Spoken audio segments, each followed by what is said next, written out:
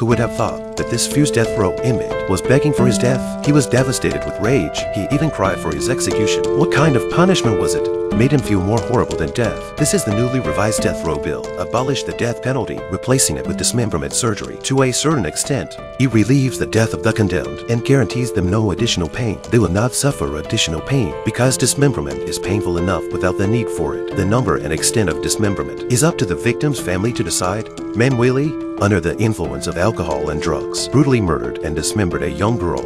Now he will be the first to implement the new law, paying the price for his transgressions. The ombudsman reassured, if he behaves well, it is expected that the second or third operation will be stopped. The victim's family is standing outside the operating room. The girl's father's eyes were determined. It's a determination to get revenge. The sharp scalpel glows coldly as he gives the order. The blade cuts through the skin. The sound is like a confetti knife cutting through paper. Two straightforward and gory images. The little girl outside was terrified as silent driving, and so Willie lost his left hand.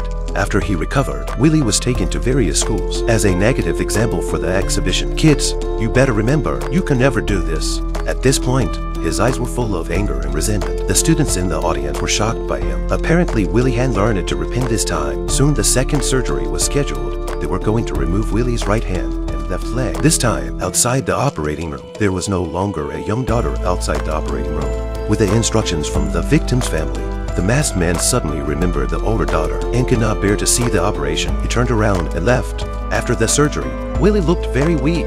She was brought to the children again to show. Compared to before, now she was cowering and timid. The soft tone of her voice gave a sense of remorse, but the kids across the room were not impressed. Some even made hand-chopping motions to taunt him. Willie smiled bitterly and bowed his head, for he was about to face his third operation. The criminal who had dismembered the girl in a vicious manner now is Saturday in the bathroom crying in despair and devastation because they had accepted the new amendment to the bill. Dismemberment instead of death. Willie was losing weight. He was lying on the table for his third operation. His eyes are full of despair and fear. The supervisor told him that his superiors were pleased with the changes. I thought the operation would be suspended. What I didn't expect. When the victim's father outside the room saw Willie. The moment he saw Willie, the victim's father outside shouted with determination to begin. This time Willie lost his limbs. No longer able to move, he became a complete invalid. He was so desperate that he doubted his life. From now on, even if the surgery is suspended, he could not survive on his own and had no more privacy to speak of. As he was getting depressed, Willie had his fourth surgery. The victim's father's face was no longer filled with hate. It was clear that the surgeries had been hard on him, too, but he was in no position to stop it. If he stopped, he would be ashamed to face his dead daughter.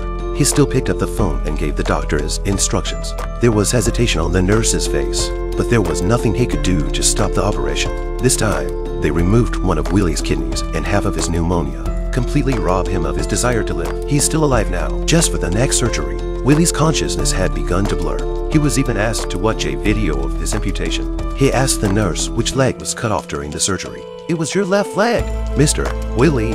After hearing the answer that it was his left leg, Willie responded with a bitter smile. It doesn't matter which leg. He had given up the struggle because the fifth operation was coming up. This death row inmate is a brutal rape and murder of a young girl. His limbs had been mutilated. A kidney and half a lung were also removed. And now he's about to undergo his fifth surgery. Willie is strapped to the table and begging the nurses to stop, because this time he'll lose his reproductive organs, the instrument of his crying, but his begging was to no avail.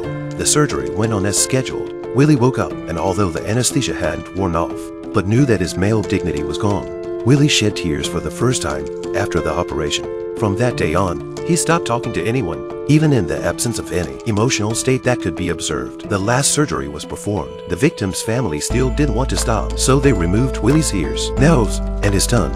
Lasers removed all his hair, taking away his discrete senses of taste, hearing, smell, and touch. It was only at this point the victim's father agreed to stop the dismemberment. By this time, he was staggered and unable to continue watching Willie's surgery. In a way, Willie's penalties became his punishment. He thought the surgery was his revenge for his daughter, but unknowingly, this redemption had already turned into a torment. Mummified Willie lay on the ward, looking at the heartless people, gnashing his teeth in hatred, but there was nothing he could do. 5 years later, Willie is still alive. He's in the ward at the end of the south side. The light is always on there. He doesn't say a word, but his eyes are glued to the ceiling. On the last weekend of every month, he's still taken to various school exhibits. Well, that's the end of the movie. We'll see you in the next video.